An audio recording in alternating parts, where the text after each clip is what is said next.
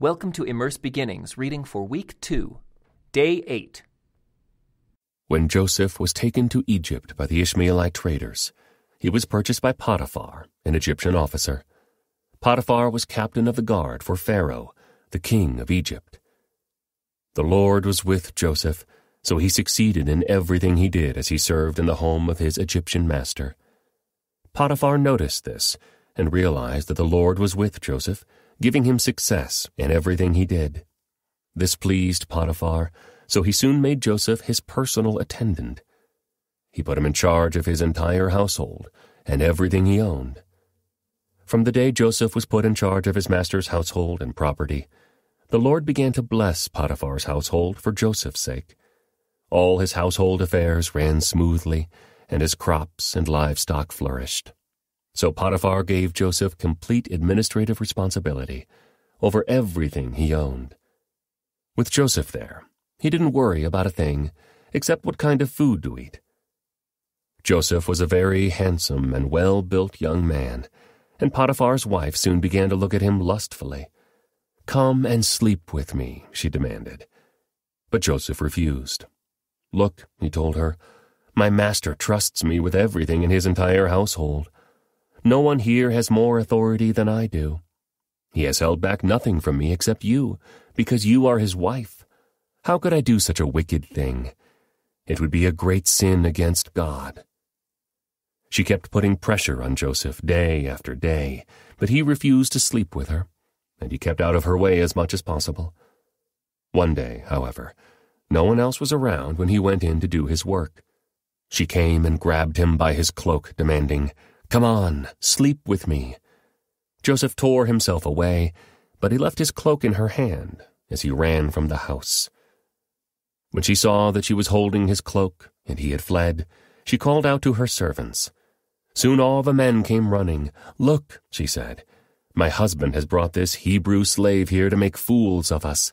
He came into my room to rape me, but I screamed. When he heard me scream, he ran outside and got away, but he left his cloak behind with me." She kept the cloak with her until her husband came home. Then she told him her story. "That Hebrew slave you brought into our house tried to come in and fool around with me," she said. "But when I screamed, he ran outside, leaving his cloak with me." Potiphar was furious when he heard his wife's story about how Joseph had treated her. So he took Joseph and threw him into the prison where the king's prisoners were held, and there he remained. But the Lord was with Joseph in the prison and showed him his faithful love. And the Lord made Joseph a favorite with the prison warden. Before long, the warden put Joseph in charge of all the other prisoners and over everything that happened in the prison. The warden had no more worries because Joseph took care of everything. The Lord was with him and caused everything he did to succeed. Sometime later, Pharaoh's chief cupbearer and chief baker offended their royal master. Pharaoh became angry with these two officials, and he put them in the prison where Joseph was, in the palace of the captain of the guard. They remained in prison for quite some time, and the captain of the guard assigned them to Joseph, who looked after them. While they were in prison, Pharaoh's cupbearer and baker each had a dream one night, and each dream had its own meaning. When Joseph saw them the next morning, he noticed that they both looked upset. "Why do you look so worried today?" he asked them. And they replied, "We both had dreams last night, but no one can tell us what they mean."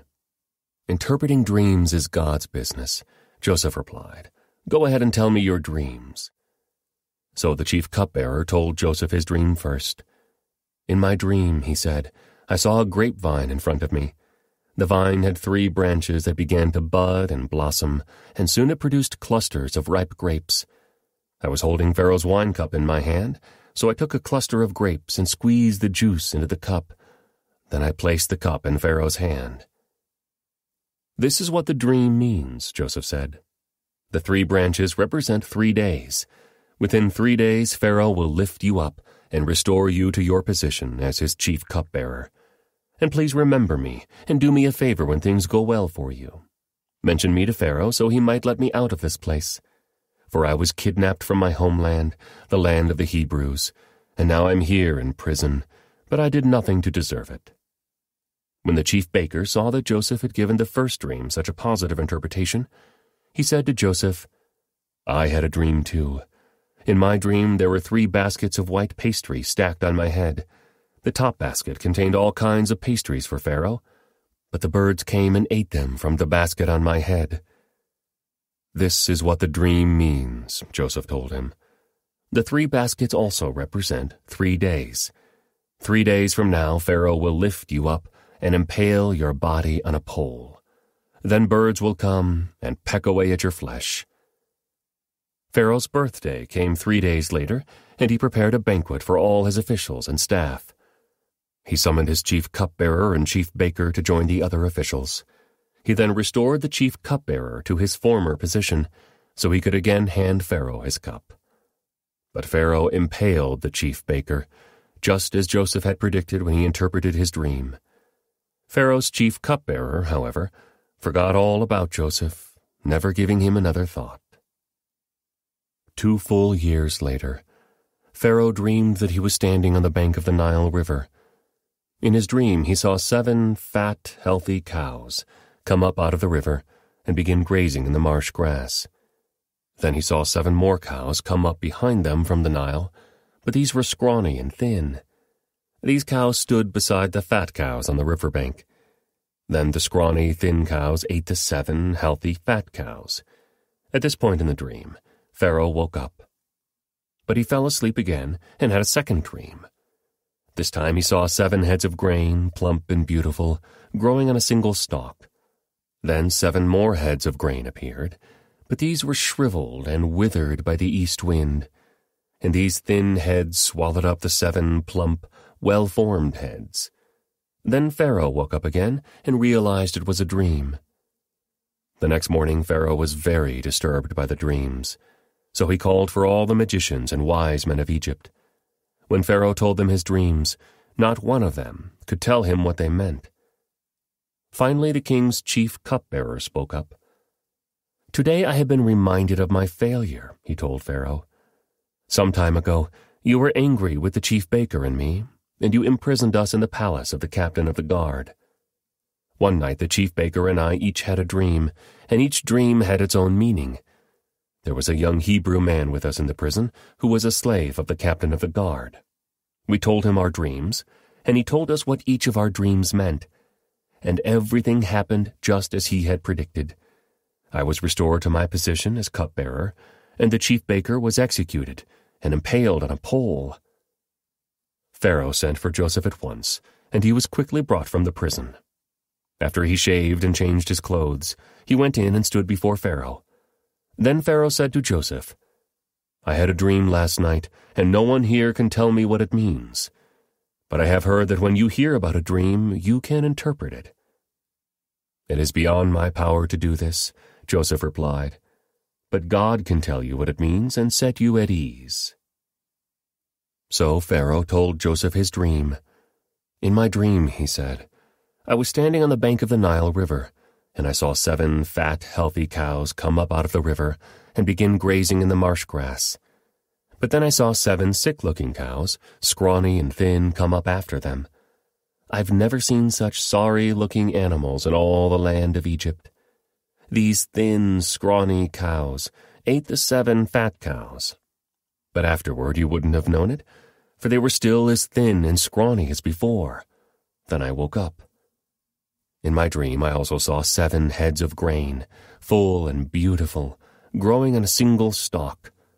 Then 7 more heads of grain appeared, but these were blighted, shriveled, and withered by the east wind.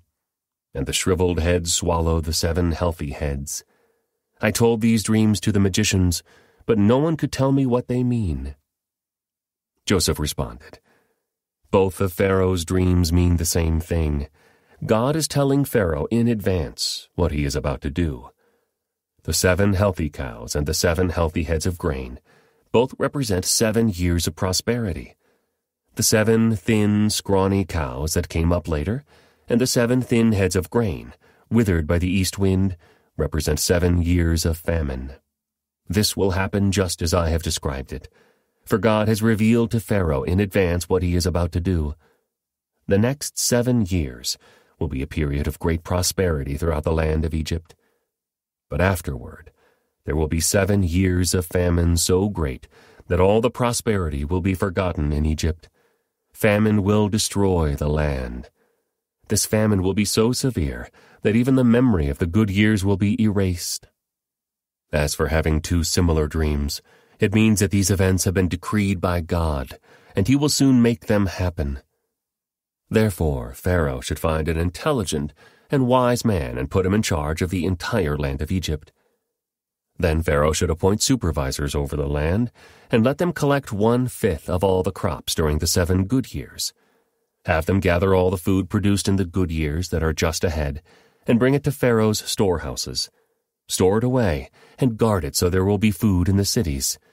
That way there will be enough to eat when the 7 years of famine come to the land of Egypt. Otherwise, this famine will destroy the land. Joseph's suggestions were well received by Pharaoh and his officials. So Pharaoh asked his officials, "Can we find anyone else like this man, so obviously filled with the Spirit of God?" Then Pharaoh said to Joseph, "Since God has revealed the meaning of the dreams to you, clearly no one else is as intelligent or wise as you are.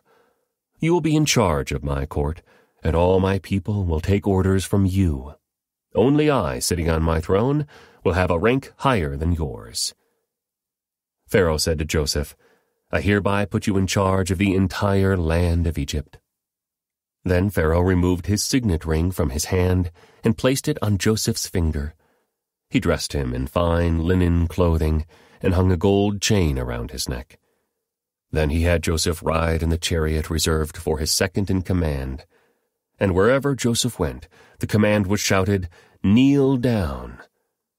So Pharaoh put Joseph in charge of all Egypt. And Pharaoh said to him, "I am Pharaoh, but no one will lift a hand or foot in the entire land of Egypt without your approval." Then Pharaoh gave Joseph a new Egyptian name, Zaphanath-Paneah. He also gave him a wife, whose name was Asenath. She was the daughter of Potipharah, the priest of On. So Joseph took charge of the entire land of Egypt. He was 30 years old when he began serving in the court of Pharaoh, the king of Egypt. And when Joseph left Pharaoh's presence, he inspected the entire land of Egypt. As predicted, for 7 years the land produced bumper crops. During those years, Joseph gathered all the crops grown in Egypt and stored the grain from the surrounding fields and the cities. He piled up huge amounts of grain like sand on the seashore. Finally, he stopped keeping records because there was too much to measure. During this time, before the first of the famine years, 2 sons were born to Joseph and his wife Asenath, the daughter of Potipharah, the priest of On. Joseph named his older son Manasseh, for he said, "God has made me forget all my troubles and everyone in my father's family." Joseph named his second son Ephraim, for he said, "God has made me fruitful in this land of my grief." At last the 7 years of bumper crops throughout the land of Egypt came to an end. Then the 7 years of famine began, just as Joseph had predicted. The famine also struck all the surrounding countries, but throughout Egypt there was plenty of food. Eventually, however, the famine spread throughout the land of Egypt as well, and when the people cried out to Pharaoh for food, he told them, "Go to Joseph and do whatever he tells you." So with severe famine everywhere, Joseph opened up the storehouses and distributed grain to the Egyptians, for the famine was severe throughout the land of Egypt. And people from all around came to Egypt to buy grain from Joseph, because the famine was severe throughout the world. This concludes today's Immerse reading experience. Thank you for joining us.